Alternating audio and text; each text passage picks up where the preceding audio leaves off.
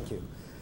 They play classical music brilliantly, but they don't take themselves too seriously.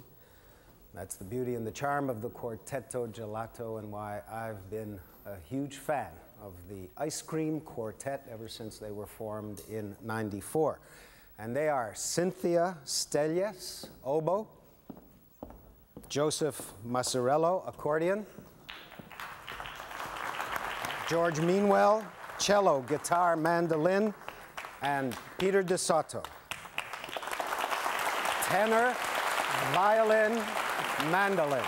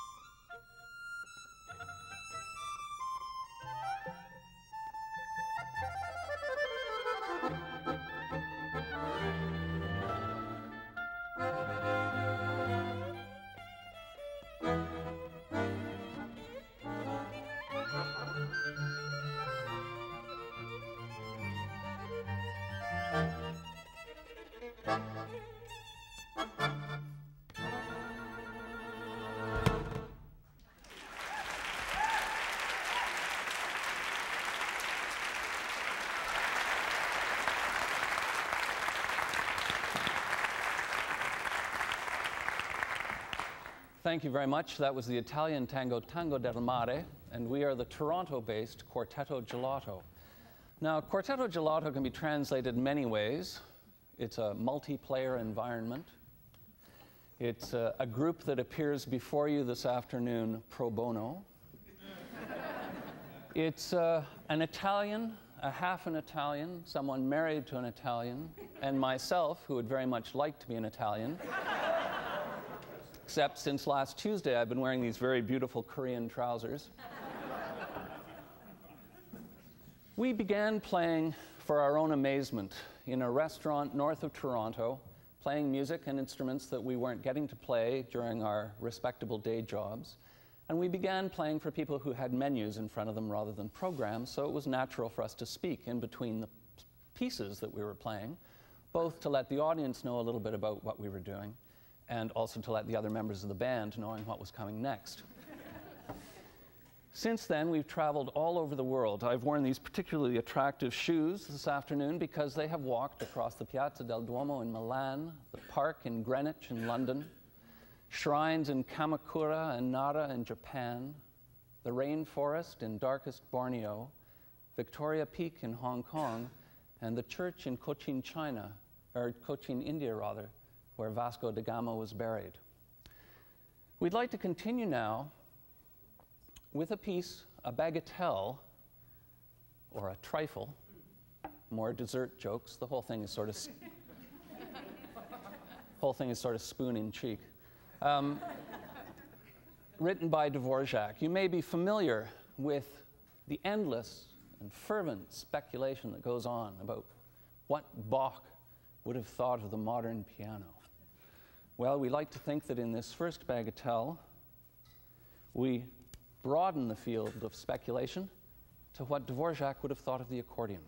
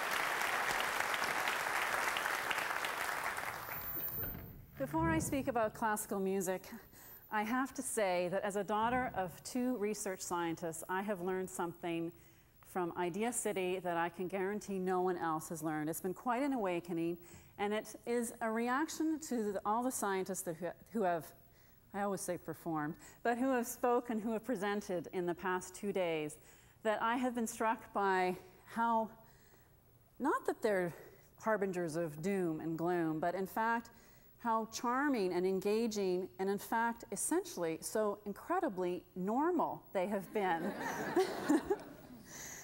My question is, do people like classical music? Well, obviously from the reaction and the well-deserved reaction that Adrian received yesterday from his wonderful performance, people do love classical music. But then we're reading, it seems far too frequently, about struggling orchestras across North America, and even one as wonderful as the Toronto Symphony and as wonderful as a city as Toronto. And so it reminds me of a story that a conductor told me recently. His orchestra does outreach programs into the schools, and when he goes to the schools, he asks the kids, how many of you hate opera? Everyone puts up his hand. And he asks another question. How many of you have ever heard opera? No one puts up his hand. We're really getting a bad rap here. But then you think about the great superstars of classical music, the people like Yo-Yo Ma or Luciano Pavarotti or James Galway or Itzhak Perlman and so on. And they are superstars probably in a way that there have never been superstars in classical music until this time. Financially, they do very well, as I understand, and they're certainly very well known. And now, why is that? Well, I suppose they've become personalities, and we do like celebrities these days, but when it comes to their playing, each one of the people that I have named, if you're a classical music listener at all, they're very easy to recognize. Whenever I hear a flutist, I can tell right away whether it's Galway or not. And when I hear an aria, whether it's Verdi or Puccini or Mozart, I can always tell if it's Pavarotti. Even for the non-classical listener, they all know that the three tenors are Pavarotti, Domingo, and the other guy. So we can't say that people don't know about classical music, but then we hear these stories like about, the Toronto Symphony having its trouble this year, which I hope, and I truly believe the trouble is over and they're on their way back again. But we often get people coming up to us and saying, well, I really loved the concert and I really loved the Mozart that you played, but I'm really not in a position to judge. Well, what other facet of life, and certainly of entertainment, can you imagine saying that? Of course you're in a position to judge. Did you like it or not? No, I didn't like it. Yes, I did. We've already had reactions to Douglas Copeland's art exhibit made up here. Either people like it or they don't. The wonderful thing about the arts, and I think this is the essence of true great art, is that it can be enjoyed on so many levels. It can be enjoyed as, oh, it makes me relax when I listen to classical music after a hard day. Or it means that, I never noticed this in that particular piece before. Or this artist brought something different to that so that I can enjoy it in a different way. When I talk about all these different things, of course, I'm not coming to any conclusions, and any of the other classical musicians, including my colleagues on stage, could probably shoot arrows through all of the things that I'm saying and say, yes, but, and that's true, of course. It's not a definitive thing. It's not science.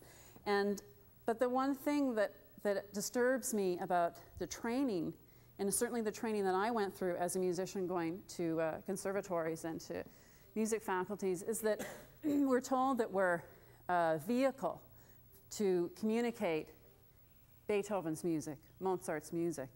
That it's not about my fame, it's about Beethoven's fame. It's about Dvorak's fame there. It wasn't that you're supposed to like us, you're supposed to like Dvorak. Well, Dvorak's already got all his great reviews. And so, and plus, so that means that if you've heard the definitive performance of Dvorak, then you don't want to hear another one. So it comes back to that thing, well, what about Pavarotti, People may say, oh, everything sounds the same. But he does bring his character to Puccini, to Verdi. And I think that there's a lot of credit to that. You want to know the character of the performer, just like you know in pop music who it is and the personality behind it. Having said that, we don't actually call ourselves a classical ensemble. We call ourselves classical crossover. And rather than trying to describe what classical crossover means, I think we're better if we demonstrate through our music. So we would like to play another piece. I think Joe once called this the UN, piece for the UN. It's called Dark Eyes in English, Occhi Neri in Italian, and Occicogna in Russian. And this features our accordionist, Joseph Matrolo.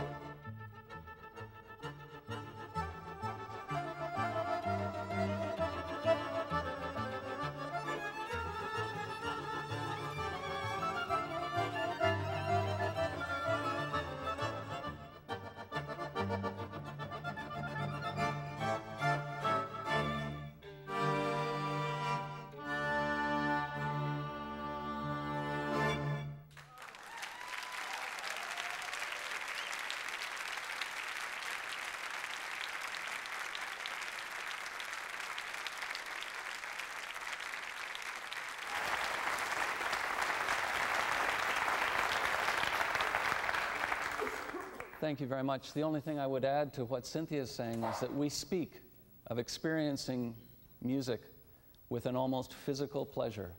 And I know the rest of my colleagues feel very fortunate that we have a life in which we can produce, that we double that pleasure because we're actually producing the music physically with these old acoustic instruments.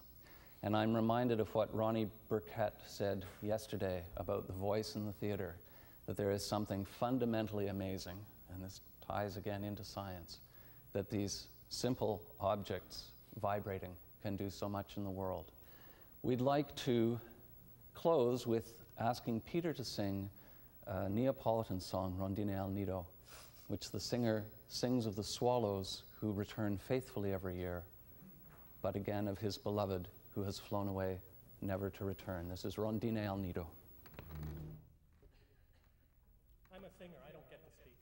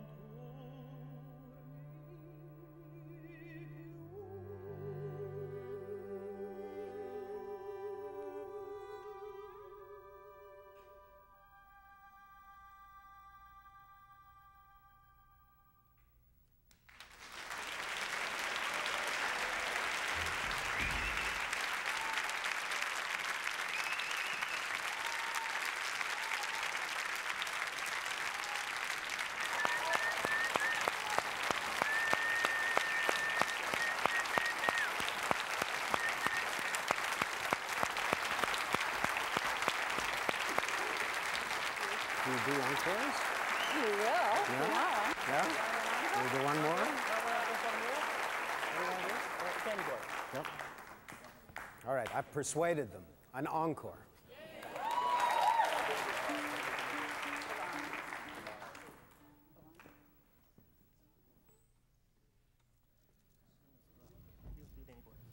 I don't have a guitar.